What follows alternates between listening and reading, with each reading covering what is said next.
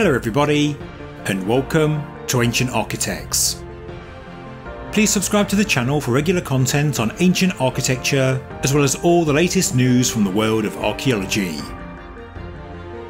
In my last video I discussed the internal structure of pyramids from Egypt's 4th dynasty, how they have a stepped core structure, on top of which are placed backing stones, and on top of which are placed the fine Tura limestone casing stones.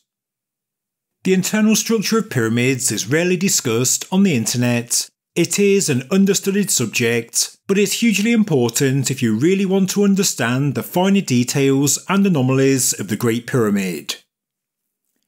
For years during the pyramid's construction, a step structure would have been all anybody ever saw. It was the first and most important phase, and the phase that would have taken the longest. The stepped core contains all the chambers and passages, and when this was complete, the pyramid was as good as complete. Finishing the core meant you had a solid, sound pyramid structure. At that stage, you knew if it was structurally sound. You knew if it was a failure or a success, and from then you just needed to give it its final finish. In terms of the Great Pyramid, this was done by adding the backing stones to give the structure its true pyramid shape, and extending the King's Chamber air channels so they reach the finished pyramid edge, and then adding the casing stones. But the stepped core is the most important phase of work.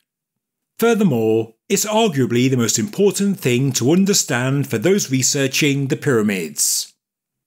The stepped core explains a number of anomalies, such as why the Queen's Chamber air channels end so abruptly within the pyramid masonry. Watch my last video to learn more. It makes sense that they end at the edge of the stepped core structure, an idea presented by Laurens van Vliet in a paper I've linked below in the description. History for Granite has explained how and why the Queen's Chamber was never finished, and the decision to leave it this way was likely made when the core was complete, when the architect and the king decided how to finish the pyramid. The decision to abandon the Queen's Chamber affected the Queen's Chamber air channels. There was no point extending them beyond the core, right to the edge of the final pyramid, because the chamber was never going to be used.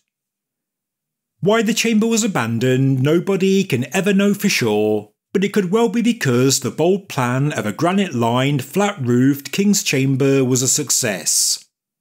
The Queen's Chamber is thought by many to be a contingency, and so only when the core of the pyramid, which includes all the internal chambers and passages, was completed successfully, could you make the decision to abandon the Queen's Chamber. So, the abrupt ending of the Queen's Chamber air channels, as well as the fact they didn't even open up into the Queen's Chamber, is no real mystery, but only when you consider how the pyramid was made. The fact that phase 1 was completing the stepped inner core structure. For many years, Egyptologists and independent researchers, including myself, have been looking at the abrupt end of the Queen's Chamber air channels without even considering the stepped core. And so, it's no wonder many consider them to be a mystery, because we've been looking at them without all the information. A big thanks to Laurens van Vliet, who explains all of this in his paper linked below, as well as History for Granite and Keith Hamilton for their incredible pyramid research. Now, as a disclaimer, the rest of this video and also the video after this will be very speculative, and it marks the beginning of a new working hypothesis.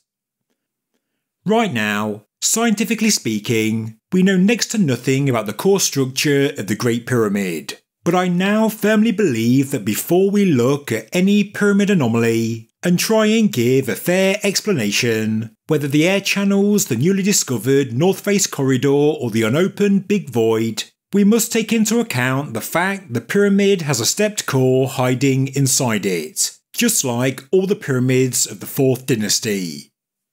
It was the first and main phase in the pyramid's construction, and I think it's the key to understanding most things that many consider to be a mystery, including the subject of this video, the strange anomalies recorded by Rudolf Gantenbrink in the King's Chamber air channels. Now, we don't know what the inner stepped core looked like exactly. Right now it's all pretty much guesswork. But as this diagram crudely shows, the King's Chamber air channels would have had to have been extended from the stepped core through the backing stones and then exiting the casing stones. This could potentially be some risky work, because one misalignment or slump in the backing stones would mean the channels won't work. The ancient Egyptians would have known this, and in the 1990s, Rudolf Gantenbrink noted something very specific in the King's Chamber northern air channel. High up inside the channel, one channel block measures 4.37 metres in length. It's about twice as long as any other block, and that's in all 4 pyramid air channels. But why?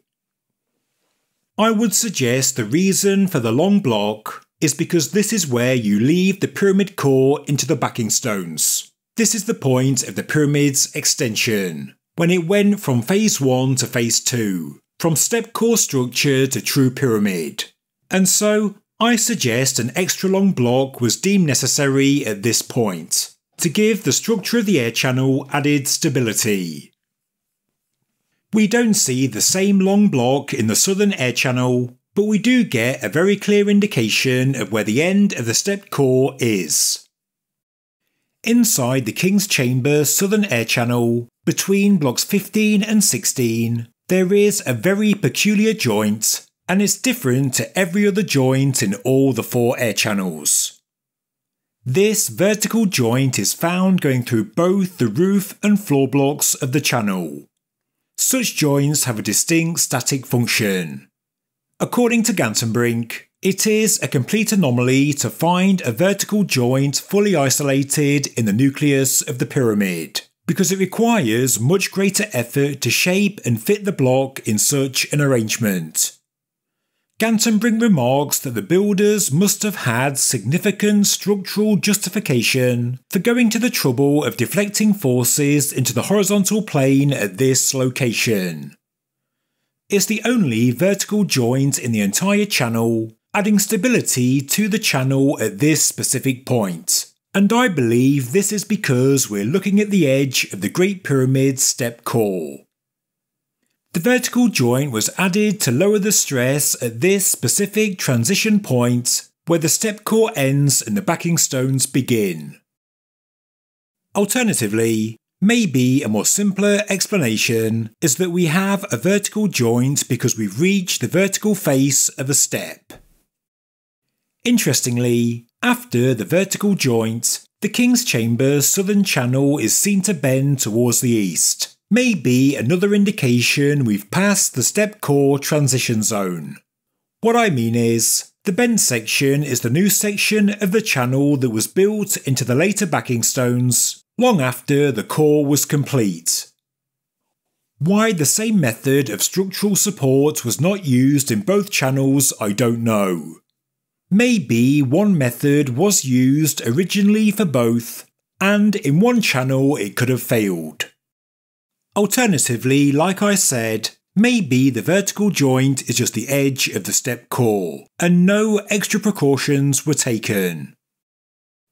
Whatever the reason, at these 2 places in the King's Chamber air channels, we do find very specific anomalies, and both of them strengthen their respective channel. I do believe my explanation for the anomalies in the 2 air channels is logical and makes sense. And so, I think they can actually help us to crudely map the inner step core of the pyramid.